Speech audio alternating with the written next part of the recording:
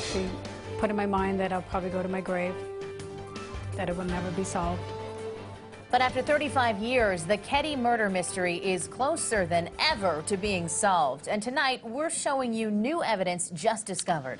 But as CBS 13's Tony Lopez tells us, old questions still linger. What's taken so long to close the book on this horrific crime? Spring showers replenish the waterways near the Feather River, giving life to this picturesque landscape in Plumas County, about 140 miles northeast of Sacramento. But the rainfall can't wash away the horror of what happened on this now empty lot in the tiny resort town of Keddie 35 years ago. It's a case that's gathered far more dust than clues over the years.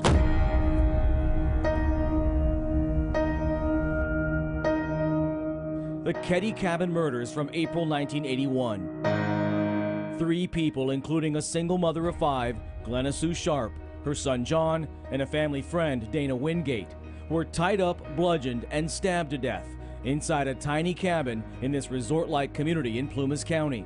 Her 12-year-old daughter, Tina, was taken from the cabin and later killed. Current Sheriff Greg Hagwood was a teenager at the time and knew some of the victims. I knew the 2 boys that were murdered. I worked with them the entire summer before the murders. Yes, it's very personal. Special investigator Mike Gamberg knew them as well. Dana was at my house the day before the homicide. Both now share a common goal: to solve this brutal quadruple murder. The case sat largely untouched for many, many, many years. It became a top priority when Sheriff Hagwood took over several years ago. He hired investigator Gamberg to focus on the Keddie murders. After countless hours of digging, the clues in this cold case started heating up, and new light is emerging on this decades-old crime. The more time I get on it and the more information I get it's just a great relief. Relief is something Sheila Sharp has been searching for since that dark day in April of '81. She was spending the night at a friend's house when the murders took place and came home to find the bodies. I actually put in my mind that I'll probably go to my grave, that it will never be solved. And then when all this is coming out, it brought up the hope again. That hope is coming from an unlikely source. Information from a family member of one of the men suspected in the murders, Bo Bobaday, who together with the other prime suspect, Marty Smart, are now deceased, has led to a discovery investigators thought was long gone. We found it. A hammer, similar to the one reported missing by Smart, one of the accused killers, was dug up near the crime scene just last month. And clearly by looking at the hammer, you can tell it's been at that location for a very, very long time. What you see here is the hammer that we found, okay? We were there as Sheila was shown the hammer and this knife, which may also be connected to the crimes. And something else was found. The fascinating aspect of that discovery is that that envelope had never been opened. An envelope with a cassette recording of a man telling a sheriff's dispatcher a body found 3 years after the murders could be that of one of the victims, Tina, who was kidnapped from the scene. Investigators believe it was no random call. It came on the 3-year anniversary of the killings. That individual either participated or had firsthand knowledge. I was watching the news, and they were talking about this skull they found at the foot of home. He had pretty nuts. And I was just wondering if you thought of the murder up in Keddie, up in Plumas County a couple years ago, where a 12-year-old girl was never found. The tape was never admitted into evidence. In fact, it was found at the bottom of a box. It's a little suspicious. It's a little troubling. The sheriff says it's not the only troubling aspect of this case. I am not by nature a conspiracy theorist,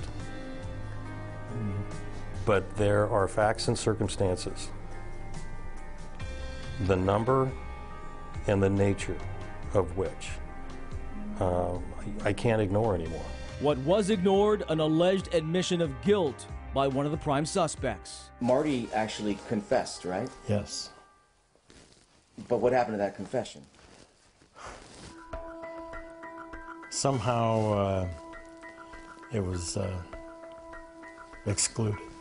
They covered it up, is the way it sounds. The people involved in this crime knew some influential people, apparently. That's my sense, yes.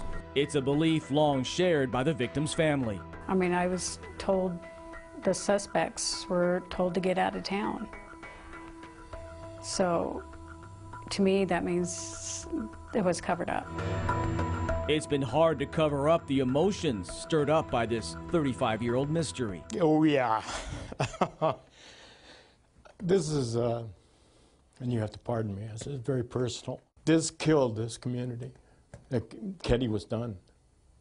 Keddie was absolutely finished. In a way, Gamberg and Sheriff Hagwood's work has only just begun. The hope is this new evidence will lead to new arrests. We're convinced that there are a handful of people that fit those roles who are still alive. I have a measure of confidence that we've identified some of them, and we're going to be coming. How soon could we expect some arrests in this case? It could be next month, it could be next year, but really the focus and our priority is getting the truth, getting the answers. And when that happens, There's going to be closure, I think.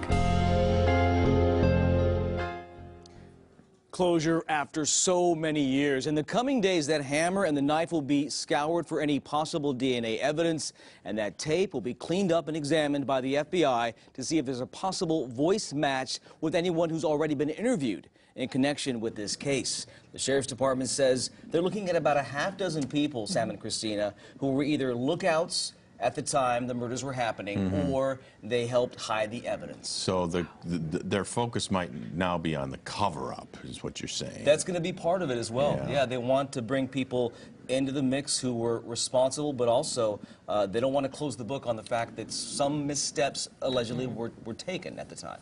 These guys clearly have an emotional connection to this story. Oh, yeah. Yes. All right, Tony, thank you.